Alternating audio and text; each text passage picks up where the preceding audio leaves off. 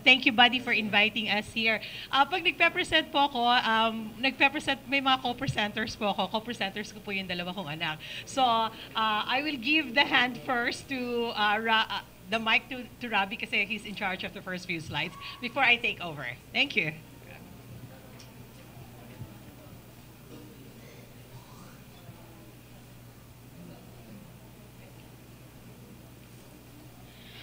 So hello po, ako po si Robbie Morris and ako po isang batang Filipino farmer.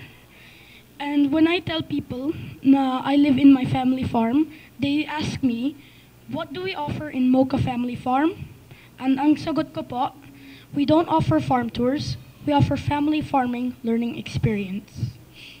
So what is farm tourism?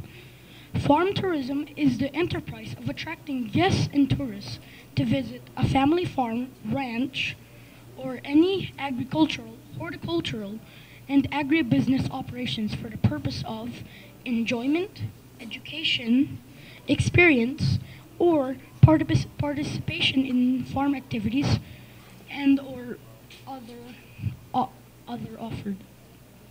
But it doesn't end there. It's not farm tourism without providing supplemental income for the farm and for the farm owner. So agritourism can be categorized into two different things: family farm agritourism and commercial farm agritourism. Family farms and commercial agri-farms go into farm tourism for different reasons. Larger farm enterprises have far more in common with commercial hospitality like hotel and resorts. For smaller family farm operations, it is more like a lifestyle entrepreneurship and private hospitality. The sharing rural experience with outsiders is one key reason why farmers engage in tourism. I would like to call my kuya to tell you about the story of Moca Family Farm before development. So, good morning po. Ako po si Bobby Morse po. Ako din ay isang batang Filipino farmer din po. So, here I will tell you about Moca Family Farm before development po. In 2006, my teacher nanay and my tita Mimi po, they went to Batangas to buy the farm, so it became our day destination for our family. In 2009, we started going to the farm more often, and it became our weekend place for our family. Then in 2013 po, my tatay went to Afghanistan po, so he can do horticultural work, and he can do the farmers to farmers program.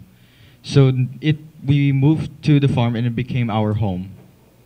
And now to the present, naging farm tourism place for our farm guests po siya.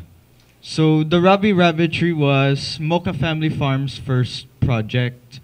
So we hit Typhoon Glenda, like any farm in the Carabarzon area, we were hit by Typhoon Glenda po. So we were devastated. So at that time, we were in Las Vegas and we were viewing the photos. My teacher nanay said that baka ibenta na lang po yung farm. Kaso ang sinabi ko naman sa kanya na, di ba nay, we bought this farm so we can make good memories po.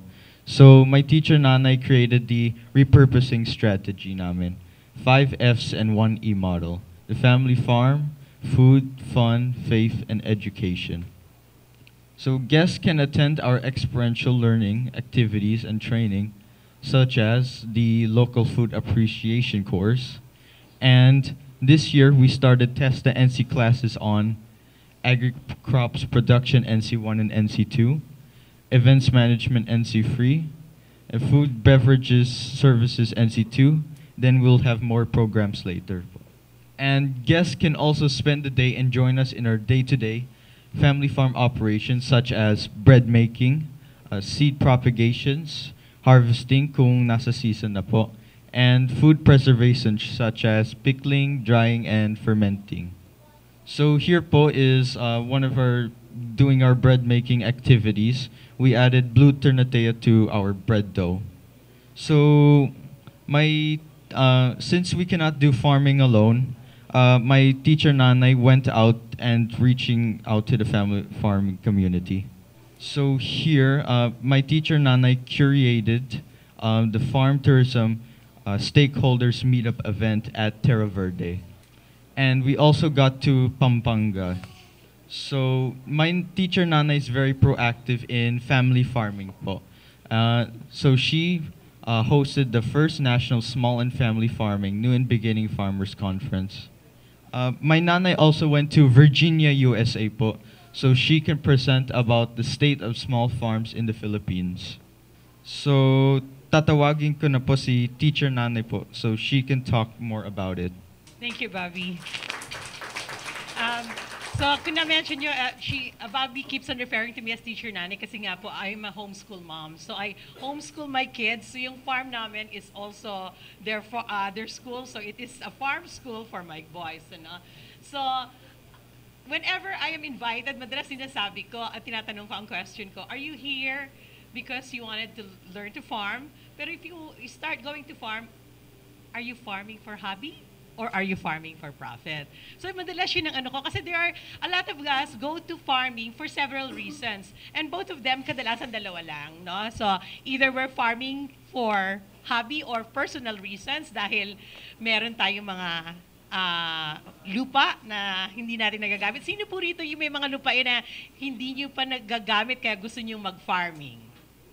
Raise of hands po. Okay. Sino po yung nasa farming na? Okay. Eh, ano po ginagawa ng iba? Interesado lang sa agribusiness? Okay, all right, good. Okay, so ngayon dahil interesado kayo in agribusiness, I wanted to find out. You have to ask yourself that question. Are you going to farm for profit or for hobby? Kasi some of us, lalo yung mga retirees, no, yung mga returning Filipinos. Ako po kasi ang profile namin, returning Filipinos. Noong una po kaming pumunta ng Philippines, ang sabi ko, gusto ko mag-farming. It was not really for the intent of making a profit. It is really more for personal reasons, hobby, and other than that, meron din pong advocacy. May kahalong advocacy, merong passion in doing it. Ang husband ko po is an extension agent for University of Nevada. So talagang he works with a lot of farmers. All of his 35 years in service, he works with a lot of farmers. He go both domestically and internationally. So he do a lot of farmers to farmers program, professionally and in volunteer work as well. So kami po all our life, all our marriage life, plus mga bata, na, wala kaming lahat ng ano namin, nakikita namin my husband works with a lot of farmers. So I saw all of his programs, and in a lot of ways, that was my inspiration to go into farming. So noong una, nag-start ako talaga for personal reasons. It is not for profit. And then as we move along, medyo na iba yung goal. No? Kasi when you go to farming, farming can be both a lifestyle choice and an enterprise choice. So yung reasons nyo for farming will determine your course of action or your plans for the farm. Kasi nga, it can either be a personal reason, so i-weigh nyo yan, i-weigh nyo siya. Bakit ba talaga? Or, kung gusto nyo na dumating kayo dun sa, kasi pagdating dun sa personal scale, hindi nyo iniisip masyado yung cost eh. Hindi nyo iniisip kung kumikita ba kayo or what. In fact, hindi nga kayo nag-iisip na hindi nyo kinoconsider yung farming as an enterprise. So, wala, nasaya ka lang nagpa-farm. Some of you probably nag-garden. Masaya, di ba? Nakikita natin tumubo yung buto. Oh, wow! So, yun ang ano natin. Ganun lang unang reason natin ba tayo nagpa-farming eh. But then, once you go into it, pag mayroon ka ng pinatatrabaho, nagbabayad ka na, ayan na, masakit na sa bulsa, ano po? So yung mga nasa currently ginagawa na yung farming, nagsastart na kayo ng farming at hindi pa rin kayo kumita, sumasakit na yung ulo nyo kasi hindi naman ninyo iiwanan yung mga tao ninyo ng you cannot just let them go, right? You have to continuously support them. And sometimes it comes from your own pocket. Ang sakla pa, no, mag-farming, tapos gumagastos ka na, tapos minsan mahina pa yung production mo. So, ang sustainability balance in farming, lagi, merong economic viability. Tapos, in family farming, meron dalawa yan, yung ecological integrity and social equity. Kadalasan tayo, pagka nasa personal pa lang tayo, panay social equity lang kasi gusto mong makatulong, gusto mong sa family, ganyan. Tapos, meron din yung ecological equity kasi gusto mong to like also for food security. You want to preserve some indigenous fruit trees, yung mga ganon. So, yun ang reason. Yung sa taas, walang economic viability. But this is important because this is what will hold all of the two other things. So ano ba yung agribusiness? So this is an intro to agribusiness. So when we talk about agribusiness, ang ibig sabihin yan, ito yung business of agricultural production and all other enterprise created as a result of interdependence. So take note of the word interdependence of various sectors within the production chain. It can include agrochemicals, breeding, crop production, farming, or contract farming na usok-uso para sa mga small-scale farmers, distribution, farm machinery, processing, seed supply, as well as marketing and retail sales. Lahat yan, part yan ng tinatawag natin na agribusiness system. So, napakalaki ng opportunity in agriculture. Sabi nga namin, pag nag-uusap kami, there is no multinational company that can dominate the agri-industry. Kasi, not unlike motor industry, automotive industry, garments industry, semicon industry, you can find multinational company who can dominate it. Like when you talk about automotive industry, ilan lang naman sila, no? Mabibilang nyo by hands kung sino talaga yung mga key players. Pagdating sa agribusiness, yes, you will have also some key players, but no single multinational company or a group of multinational company can feed the world. So, there's a lot of opportunities for everyone. So, yung typical agricultural production operation, ganito. So, yung farm, madalas meron kang basic farm inputs, fertilizer, herbicides, soil amendments, tapos yung mga farm tools and equipment, farm supplies such as seeds, seedling bags, tapos labor, tapos lalabas yung farm produce mo, no? Or even yung mga livestock natin, and then it goes to the market. Yan ang typical na agricultural production operation. Pero dahil we are in the 21st century na ngayon, hindi na pwedeng ganun pa rin, hindi pwedeng typical. No? Kasi kung typical lang, hindi tayo kikita sa typical. So as a 21st century farmer, we have to become what we call multifunctional farmers. So when I say multifunctional farmers, what is it?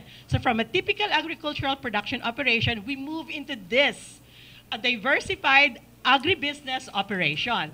So pag sinabi nating diversified agribusiness operation, ang dami nyo pwedeng pasukan, ano? Ganito dapat yan. So yung arrows na yan, dapat meron pa yung mga dapat it can go in different direction, multi-direction. So from a typical agribusiness operation, it can go into, let's say, sa basic farm inputs. Pwede ka na rin, kung nakakagawa ka ng mga basic farm inputs, pwede ka na rin makapagbenta sa iyong fellow farmers or sa cooperative, at pwede rin siya sa general consumers market. And you'll be able to create more multiple markets. So, like that. In our case, we focus more on the other aspect, what we call the farm tourism operations. Yung farm tourism operations, multiple din ang market niyan.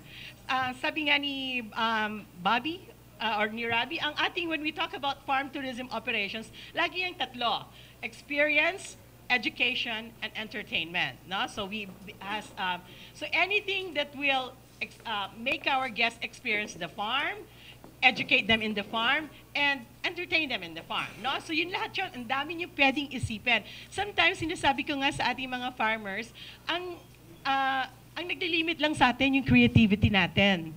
Yung ating kakayahan na mag-isip ng maayos kung paano natin ma-reach out yung tamang market. No? So ang daming opportunity for all of us. So for us, when we do farm tourism, as also mentioned by the boys, meron tayong dalawang pwedeng category. Yung family farm tourism at saka yung commercial farm tourism. Kung maliit ka lang, and you probably wanted to capitalize on what we call a family farm tourism. Parang yung mga B&B. Sino mga nagbubook sa inyo rito sa Airbnb?